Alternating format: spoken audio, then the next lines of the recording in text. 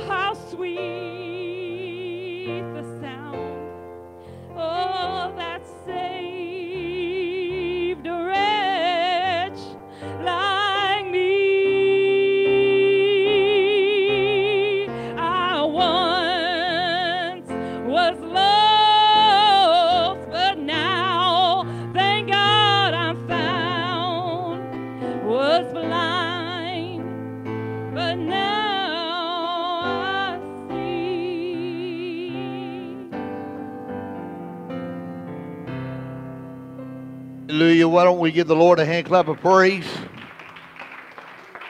How many thankful for His grace? Hallelujah. Hallelujah. You can remain standing.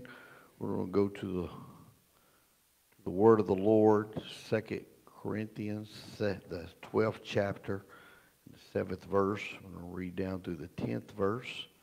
Hallelujah. Good to see everybody in the house of the Lord. We have several out on vacation, several out sick, different things, but I'm glad to see you here today.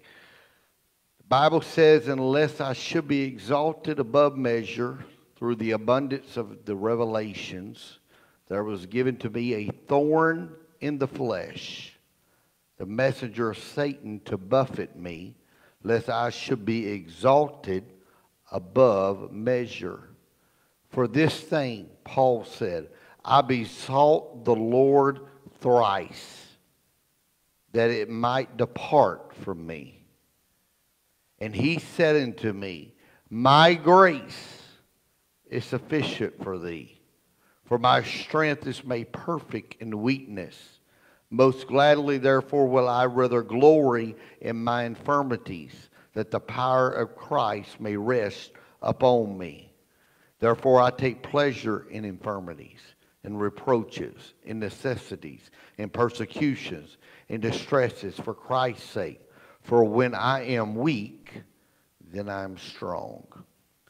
Usually, if I'm planning on preaching the second service also today. Usually it's that second service that I'm trying to find that confirmation in. I'm preaching or whatever.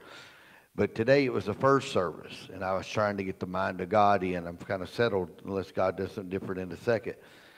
And I said, God, I know I'm teaching or whatever you want to call it. Maybe in preaching time we're done, but I need a confirmation. And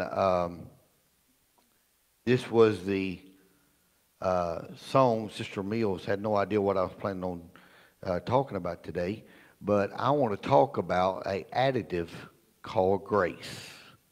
An additive called grace. Why don't you lay your Bibles down right now and let's just lift our hands to heaven right now. God, we love you. We worship you. We need you in this house, God. We need you in this place. We need your direction, God, to speak to our hearts, our souls, and our minds, and our spirit right now, God. Because we want a word from you in this place. We want you to speak into our hearts, our souls, and our minds, and our spirit. In Jesus' name we pray. Amen. You can be seated. Most of us here today are facing something uncomfortable that we would like God to remove from our lives. I would venture to say that if I asked the individuals within this room right now, that every one of you would say that there was something within your life that you would change if you could. If you had the power to, the ability to. I know I certainly would. There are people in this room that is facing something devastating, something tragic. If each of us were to 100% be transparent today, there would be many stories of unimaginable pain that people in this room could tell. Some of you are carrying scars from childhood wounds. Some of you are still bleeding from wounds that you received even as an adult.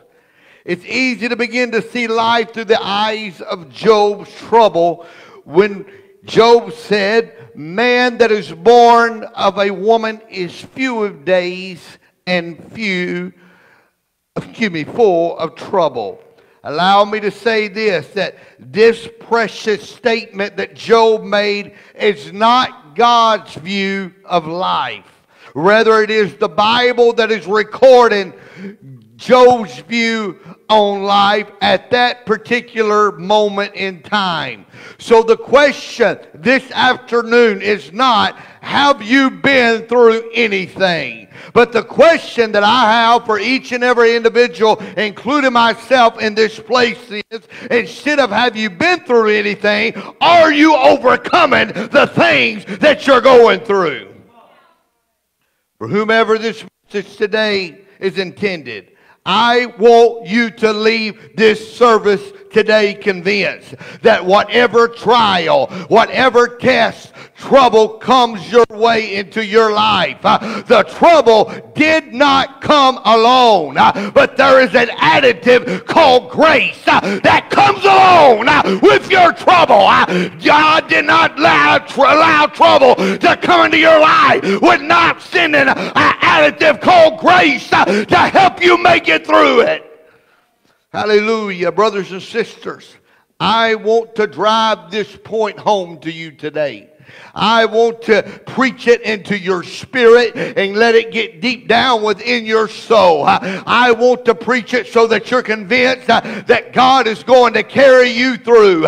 He said, I'll never leave you. I'll never forsake you. But he said, he's talking about him. I will go with you even to the end of the world.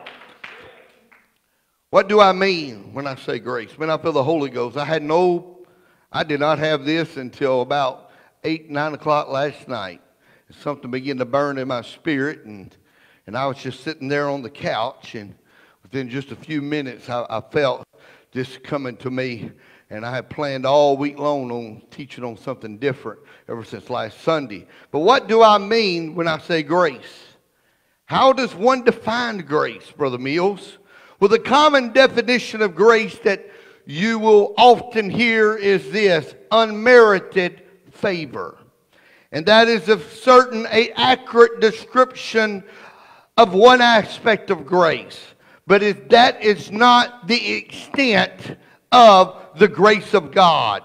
The Bible tells us in 1 Corinthians 10 and 13 that there have no temptation taken you, but such as is common to man. But God is faithful. I said God is faithful. I'm going to say it one more time so some of you in this place get a hold of what I'm saying. God is faithful. No matter what you're going through, no matter what you're facing today, God is still faithful. I don't care if you're sick. I don't care if you're discouraged. God is still faithful. Hallelujah. Who will not suffer you to be tempted above that which you are able, but will with the temptation. Not without the temptation, will with the temptation. Also make a way to escape, that you may be able to bear it. No temptation taken you, but such is common to man. It's easy when you're going through the trial and when you're going through the test to think that there is something unique about your situation, that nobody else has ever went through what you're going through. We like to think that we are going through something that no one else has ever went through before. There's a reason that we like to think that. If it is indeed true that we were the first to face our particular situation, then we would have an excuse for not facing it, and we would have an excuse to give up. But God is letting us know you're not going to face anything that somebody else has not already faced. You're not going to deal with anything that somebody else has not already dealt with. And if God brought them through it, He'll bring you through it. If my God, I wish some of you get a hold of what I'm feeling in this place right now. If God will bring you through it, He'll bring me through it. If God will bring me through it, He'll bring you through it. I'm here to tell you, you're not in this by yourself. You're not in this alone. Well, I got some of you awake in this place anyway. Hallelujah. Hallelujah. God is faithful. I've typed that so many times over the last few days in a text message. Somebody would text me and say, Brother Mills, I'm feeling better. The sickness is gone. And I would type back, God is faithful. God met this need. God took care of this problem. God took care of this situation. And all I can say is, God is faithful. I couldn't say it was because of you. I couldn't say it was because of me. I couldn't say it because of something that I did, because something that you did. I couldn't say it because the boss man provided. I couldn't say it because the doctor provided. I couldn't say it, all I can say is because God is faithful. God is faithful. God is faithful. Not tempted above what I am able. You have got to know that your temptation is not above your ability. God has confidence in you, sir. God has confidence in you, ma'am. If he allowed it to come your way, Sister Smith, it's because he trusted that you could go through it. He's not going to put more upon you than you're able to bear. So he's got confidence that you're able to go through every trial and test that he allows to come your way. God trusts you. He will make a way of escape that you will be able to bear it. Well, what if it gets to the place where it just gets too heavy? Just start looking for an escape route. Because God will make a way of escape so that you'll be able to bear it. You can't just pray that God will open the door and then be like Rhoda. Peter's knocking at the door. They're having all-night prayer meeting in there that Peter be get out of prison. And Peter's knocking at the door and she won't open the door. You got to recognize when God's opening the door and then you got to walk through it. This thing called grace was shined upon the church in Acts 4:29. And now, Lord, behold their threatenings, and grant into their service that with all boldness they may speak thy word by stretching forth from thy hand to heal, and that signs and wonders may be done by the name of thy holy child Jesus. And when they had prayed, I said, when they had prayed, I still believe in the effectual, fervent prayer of the righteous man availeth much. When they had prayed, the place was shaken, and they were assembled together, and they were all filled with the Holy Ghost. I wish we would get to the place that every one of us in this place would start praying, that we're all assembled together, and at one time every one of us are filled with the Holy Ghost, and then we will begin to speak the word of God with boldness. What are you so worked up about? Because a lot of times I pastor bipolar saints. What are you trying to say, Brother Mills? That we're up one day and we're down the next. We come in here with our lip on the ground one day and then we're bouncing off the walls the next. I can't help it what kind of day you got. My God has not changed. I don't serve him off of feelings. I don't serve him off of emotion. He's the same God yesterday, today, and forever. He's God and he changed not. I woke up this morning and it was still true that this is the day that the Lord has made. Let us rejoice. Let us be glad in it. Hallelujah. And the multitude of them that believe we're of one heart and one soul.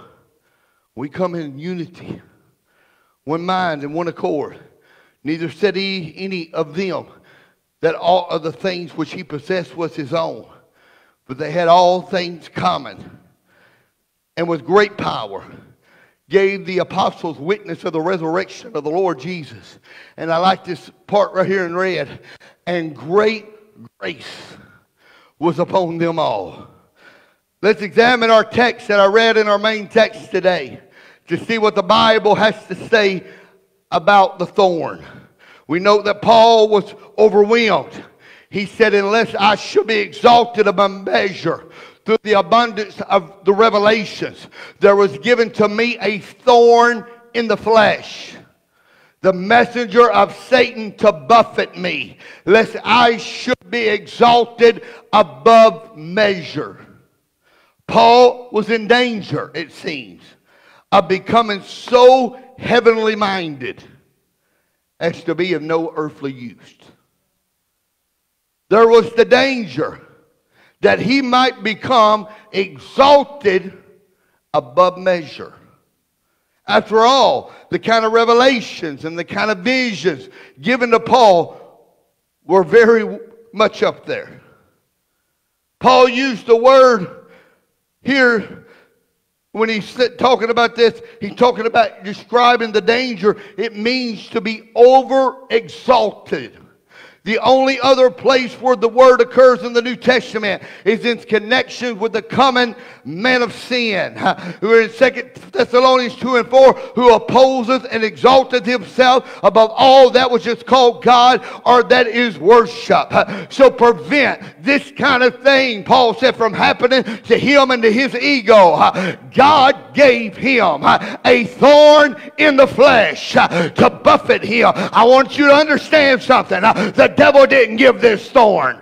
God gave this thorn. The devil didn't allow this to happen. God allowed this to happen. To buffet him. The word used is means to hit, Brother McDaniels, with a clenched fist. Whatever it was that God sent his way was to remind him of his utter mortality.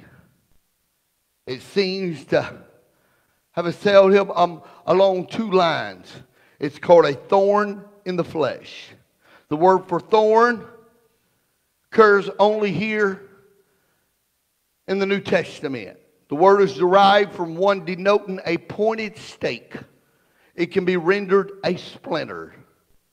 Whatever it was, it hurt Paul physically. It was both hurtful. It was also humiliating. Some have viewed it as a stake driven through the flesh. There's been much debate about the identity of what Paul's thorn was.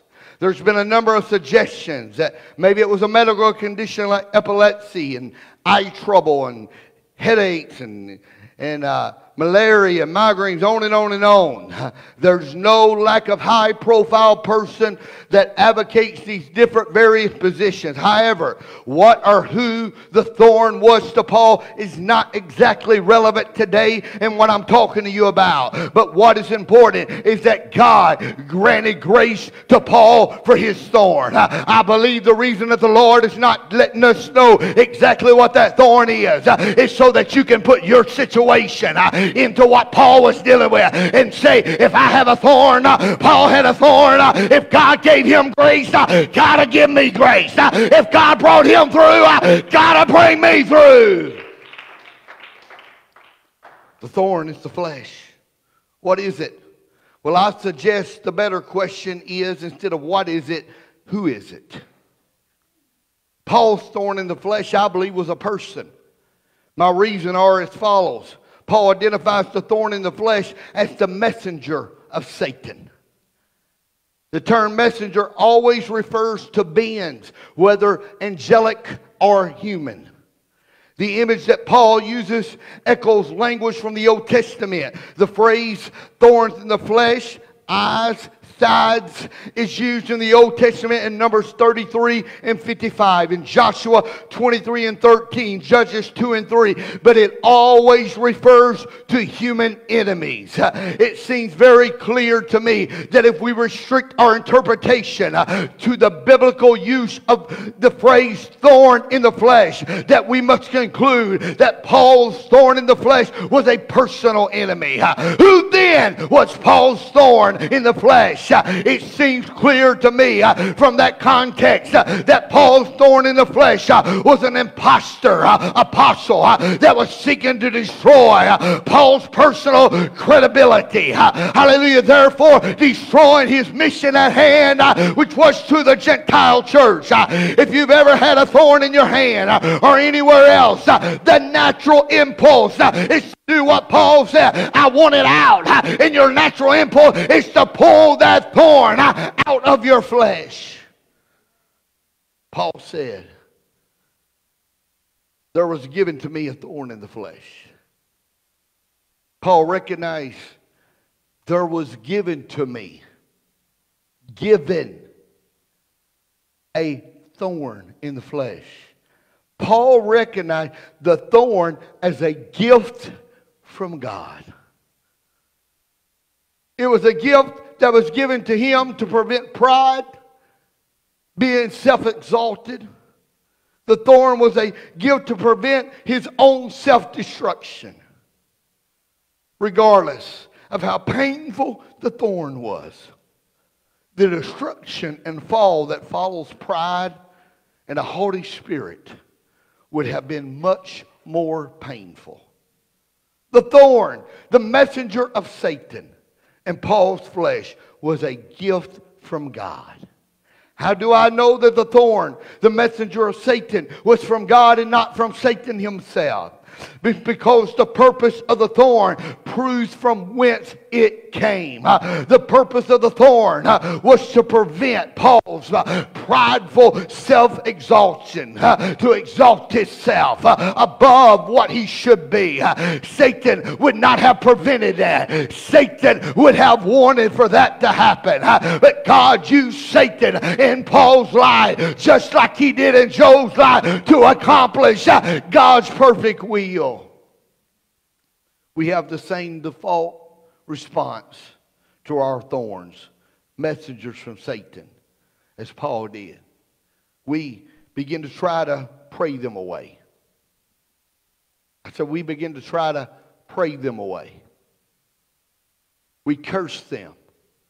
We rebuke them. We rebuke the devil. And it was a gift from God. It didn't come from the devil. Think about it. You speak in tongues over them. And the reason they did not go anywhere is because the hell that's in your life was heaven sent, not devil sent. Child of God, the thorn is a God's gift to you. Stop rebuking it and find out why the Father gave it to you in the first place. Paul was not only overwhelmed by the severity of his affliction, whatever it was, he was overruled. He said, for this thing I besought the Lord thrice, that it might depart from me. The 3 times the Lord prayed in the Garden of Gethsemane that the cup might be removed from him. Paul prayed, and the attack was renewed. He prayed again, and the attack was renewed. He prayed yet again, and the attack was... You ever prayed, and the more you prayed about it, it seemed like the stronger it gets? You may need to analyze what your prayer's about. I know this is not a popular message because we want somebody to tell us, well, we don't feel good, because I like to do the same thing. But as long as you're fighting against the will of God, you're going to stay in circles. But if you can allow God's perfect work to be done in your life, you will look back and realize it was for your good and not for your doom. And the trial will get over a whole lot quicker when you accept that it's the will of God instead of fighting against it. Paul prayed, and again, the attack was renewed over and over. He prayed again, and he prayed again, thrice. The thing, that terrible as it was from God. We can well imagine how Paul agonized in prayer over this assault upon him, especially when his prayers went unanswered. His petitions were overturned by God, who knows best, who makes no mistakes, and loves us with a love beyond degree. Paul sought the Lord 3 times to remove the thorn from his life.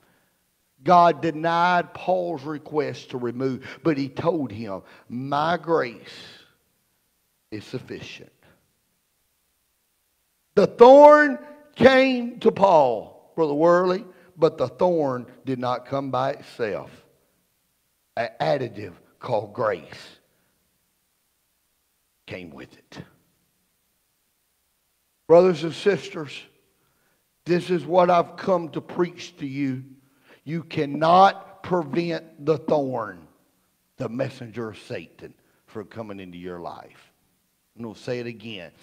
You cannot prevent the thorn, the messenger of Satan, from coming into your life. But the thorn, the messenger of Satan, cannot prevent grace from coming into your life. You can't stop the thorn, but he can't stop grace. You can't stop the storm, but he can't stop God walking on your water and saying, peace be still.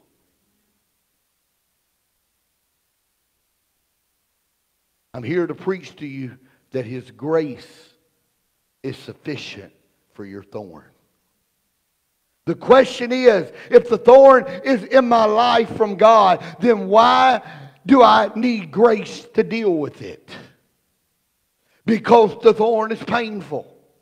Because the thorn is dealing with something so deep in my human psyche, in my pride, in my self-image, that without grace, I would become angry. I would become bitter with the thorn. Left to my own carnality, God's thorn in my flesh would destroy me. Many people have backslid because of the thorn. Not because the thorn was designed to destroy them, Brother McDaniel, but because they misunderstood who sent the thorn and what its purpose was. This is why God doesn't just send the thorn, but he sends grace with it. God does not intend for the thorn to destroy you, but God intends for the thorn to develop you, saint of God, to develop you into a person that he can exalt within his purpose. The thorn will not destroy me. The thorn will not destroy you, sir. It will not destroy you, ma'am, because grace comes with the thorn. The thorn will accomplish its divine purpose because grace comes with it. The thorn will release God's perfect power in my life because grace comes with it. But then Paul was overjoyed. He said, unto me my grace is sufficient for thee, for my strength is made perfect in weakness. Paul was given a revelation of God's sufficiency and of God's strength. It was God's matchless grace that came along with the affliction. All sufficient grace. Grace which moment by moment enabled Paul not only to bear the pain, the torment of it all, but to accept it as a matter of fact of life. It was to be accepted as part of that. Romans 12:2 talks about that good and acceptable and perfect will of God. My mom's probably favorite scripture that I've ever heard her quote growing up and even today. All things work together for the good. Got a revelation on that several years ago, Brother Darrell. It don't say all things feel good. It says all things work together for the good. Just because it's for your good don't mean it don't feel good. You got to trust that God's in control. He knows what he's doing. He don't make mistakes. And even if it does come, I want to assure you something. Even if it does come from the devil, he's got to get permission from God to do anything that he does to a child of God. So God is sitting back and saying, I believe in you. I trust you. I've got confidence in you that you're going to keep winning the fight, fighting the good fight, keeping the faith. Not only God's grace, but God's power He said, for my strength is made perfect in weakness. The word for strength here, it's in Demas. It is the usual word for God's unlimited power. Paul learned that while he did not have the power to overcome the incredible handicap of the thorn, God did. In fact, his very weakness and yieldedness enabled God to work as never before in Paul's life. Paul so overcame his affliction that it was virtually ignored altogether in the Bible. It did not hinder him from undertaking 3 missionary journeys. And we follow him across Asia Minor into Europe, on to Rome, and we never suspect that Paul had a handicap at all. In fact, it would have been ignored by him altogether had not the Holy Ghost told him to write about it, because the Holy Ghost knew me and you needed to hear it. God's grace was not only sent to Paul, God's grace was seized by him. He became a praising man. He said, most gladly, therefore, will I rather glory in my infirmities. Most of us, including your pastor, go around complaining about our infirmities. We make them an excuse to do nothing. We allow ourselves to to become embittered against God because of them. Or we use them as weapons to victimize other people in order to get sympathy. But Paul did not just accept his infirmity, he accepted it gladly. The word used here is derived, it simply means sweet. It simply means that Paul accepted his terrible handicap with a sweetness. And thus he became a prevailing man.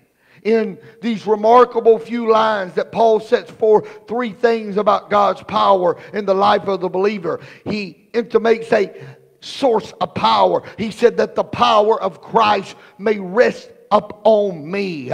Many believers, every one of us, pray for power, but God does not give his power to us so often.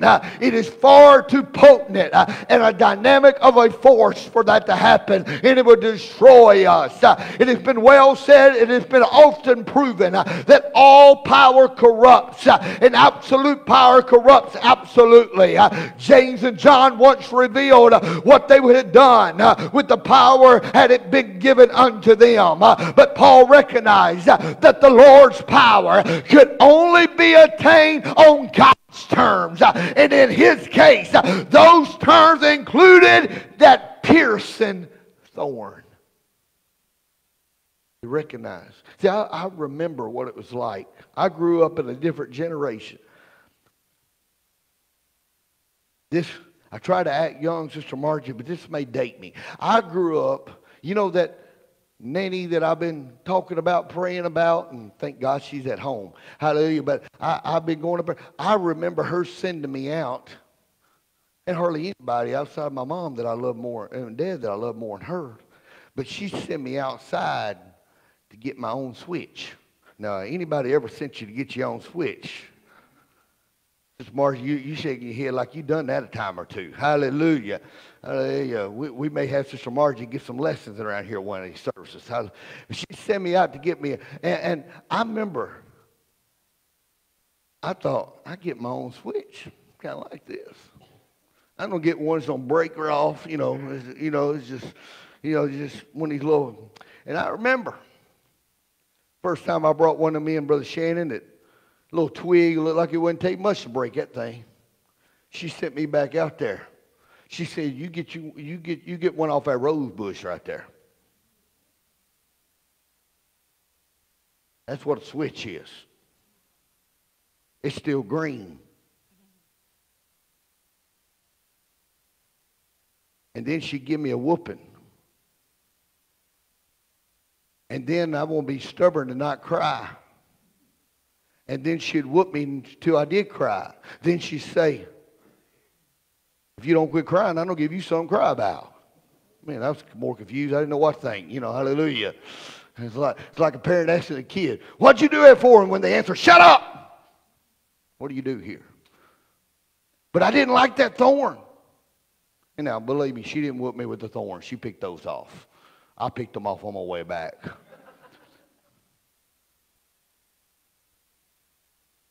What was I doing? I was picking off those thorns, or she was picking off the thorn, whatever, because I realized that wasn't going to feel good.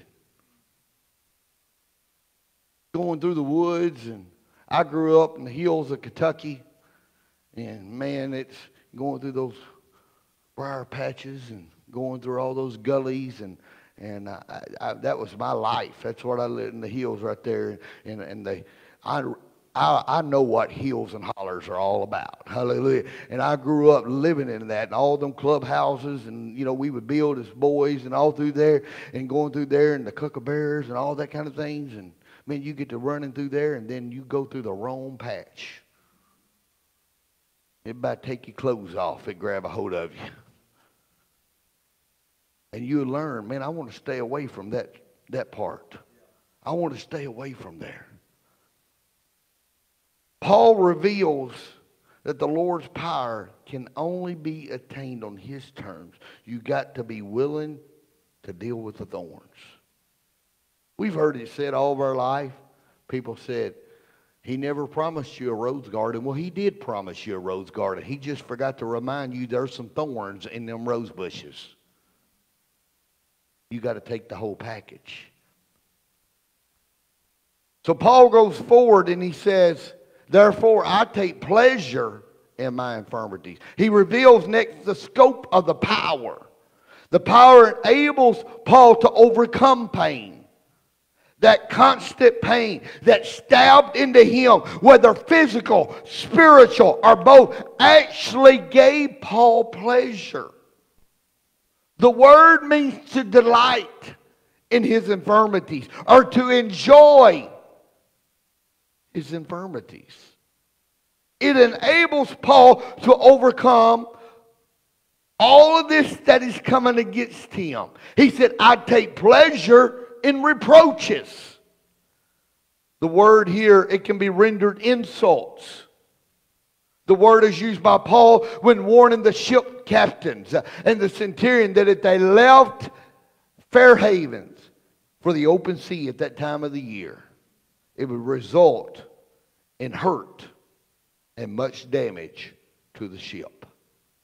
When the ship was about to wreck, Paul reminded them of his warning. And he used the word again. He said in Acts 27 and 21, he says, sir, ye should have hearkened unto me, and to have not been loose from Crete, and to have gained this harm and loss. The power of Christ enabled Paul to rise triumphantly above all such hurtful, such harmful insults and problems. They were a mere, almost like a needle, pinpricks compared with his thorn. And nothing when compared with God's grace and Christ's power. It enabled Paul to overcome this. He said, I take pleasure in necessities. The word can be translated needs. Paul accepted them as he accepted everything else. These things were as nothing compared with his major handicap. He didn't waste a moment moaning about such things. It enabled Paul to overcome persecutions. He said, I take pleasure in persecutions. He was living on the high plateau of the Sermon on the Mount. Few of God's saints ever pitched their tents on these tablelands. But Paul did. Jesus did. Jesus said in Matthew 5 and 11 through 12, he said, blessed, or that word means happy, are ye when men shall revile you, shall persecute you, shall say all manner of evil against you, falsely, even if it's on Facebook. What some of you sitting there thinking, God would have never wrote that if he'd known we was going to have Facebook. For my sake, But he said, rejoice and be exceedingly glad, for great is your reward in heaven. The power of Christ, on which Paul now drew, as natural as he drew on God's grace, as naturally as he drew the breath that he breathed, enabled Paul to live on such a plane.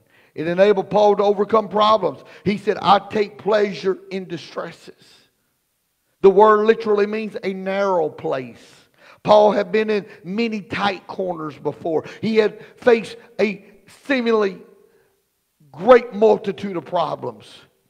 No matter what the difficulty, Paul had an unfailing answer, and that was Jesus Christ. Was Paul on board a leaking ship, tossed like a cork on a wildly heaving sea? What happened? Paul turned at once to Christ. The Lord told him, those that abide with the ship, the same shall be saved. What happened when Paul faced the mob that wanted to stone him? The answer was Christ. Was he chained to a soldier? Yes. Why not talk to him about Christ, Paul thought.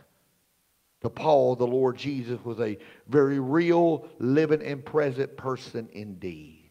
Then, too, there was a secret of the power. He took all things as they came. He said, for Christ's sake, for when I am weak, then I am strong. Paul learned to let go. Paul learned to let go and let God. The ways of adversity might come. Paul did not struggle. He yielded. And wonders of wonders, he was borne up. No matter what came his way, Paul would always try to look and see if God was in this situation. He did not fight it. He did not trust his own strength. He did not trust his own ability. He did not resort to, he said he resorted to his weakness, and he found that indeed underneath his weaknesses were those everlasting arms. The Lord Jesus would never let him down. Paul struggled, he would sink. But if he surrendered, he would swim. You feel like you're going, the old song says, I was going down for the last time. No one heard. If you're struggling today and you're fighting against it, you know, the old saying is, the worst person to try to rescue is drowning is those that fight against you. You may be fighting against the very thing that's trying to save you. I preached about this, Brother Oswald, just here a while back, that what they saw as Sister Sally, as a problem, they see the Lord. They called it a spirit. They called it a ghost that's walking across the water, Sister Alexander. And they said it's a ghost. They were afraid. They thought it was the last straw that was going to break the camel's back, Sister Knight. They thought it was coming to destroy them, to take them under. But the very thing that they felt like, Brother McDaniels, that was going to destroy them was the very thing that was coming to save them. What you think may be the thing that's going to take you under, if you quit fighting against it and realize what is the purpose for this in my life, it might be the very thing that's going to propel you to where you need to go in God. I remember, I'm going to say this, I'm done, but I'm going to say this and just in closing here. I've talked about it before. I'm not going to get into the details of it. But I went in 2007. Went through 2007, I believe it was. Went through one of the greatest trials I could list it as probably top 3 trials of my life. Within that, no particular order. Sister Kathy, I went through one of the greatest trials, and I'm not going to get into all the details of why I don't have the time, but I literally had a nervous breakdown during that time. Just assisting my dad at the time, and I remember this went on for about a year.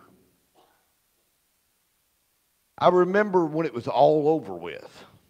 See, I remember staring at the ceiling and screaming, God, if you're trying to get my attention, you got it. You can stop now. You got it. Begging God to please, Brother Martin, let up and take this out of my life. I can't deal with it anymore. I'm talking about waking up, you're pastor at 1:30 in the morning, and I'm shaking. I remember my mother-in-law had come down to visit us one time, and they're in Tennessee, and I remember being so ashamed because my wife had to call my dad, my pastor, at 1:30 in the night because I'm curled up in a fetal position in the floor, about to lose my mind, trying to hide it from my kids. I'm not talking about seeing it. I'm talking about the mental of the mind. And all I was doing is going to service after service, asking God to take it away. After it was all over with, after I came through it all, Sister Smith, my daddy finally relayed a conversation that he had to me. Or a conversation to me.